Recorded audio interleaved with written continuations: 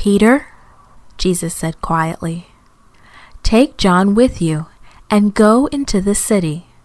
Look for a man carrying a jar of water and ask him where we will eat the Passover supper this evening." Peter and John soon found the man Jesus had described. He showed them a large upper room where everything was ready, even a large jar of water and a basin and towel for washing their feet. But something was missing. Usually a servant washed everyone's feet before this special meal.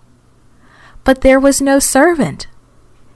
Each of Jesus' helpers looked forward to having his feet washed. Dusty roads and warm weather had made them very tired. Soon Jesus and the rest of the disciples came and sat down at the table.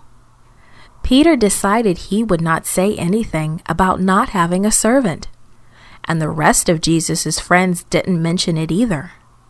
No one wanted to do the work of a servant. Then Jesus stood up.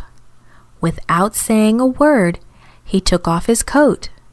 He wrapped a towel around his waist like an apron and poured some water into the basin. Then Jesus began to wash his friends' feet. Quietly, he moved from one to another. Most of the disciples were very embarrassed. They remained quiet. They knew Jesus was the Son of God.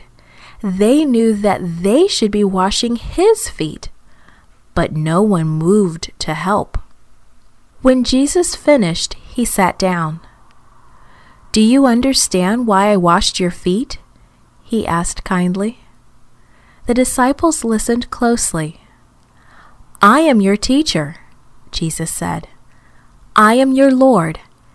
And I am giving you an example of how to treat other people. Serve others. Help people. Act as I do."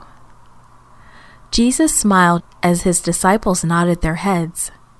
They did understand, and they would always remember.